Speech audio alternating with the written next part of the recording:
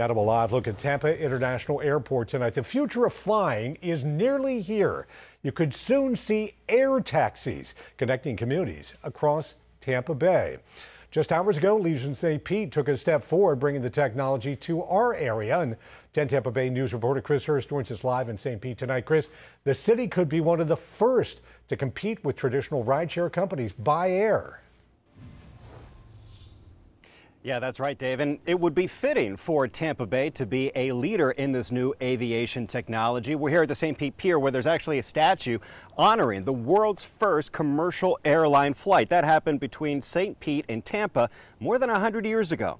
But that airline also folded in less than a year, something leaders here say today they wouldn't want to see again. A new age in aviation is taking off. You always want to be leading when some big change is coming. With final rules from the FAA, the race is on for startups in advanced air mobility, which includes vertical takeoff and landing aircraft, or VTOLs. There is a huge business application.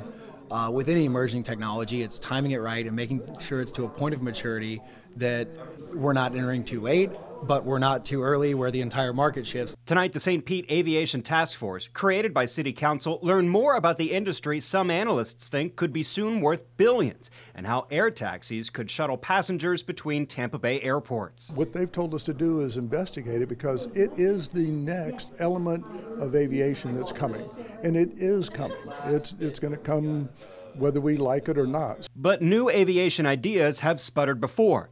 Tampa Bay had the world's first commercial airline, but it closed in months once a subsidy ran out.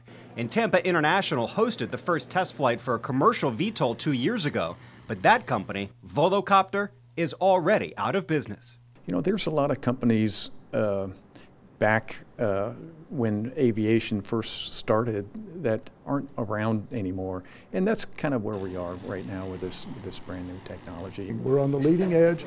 Who knows where it's going to go, but it's exciting. It's fun stuff.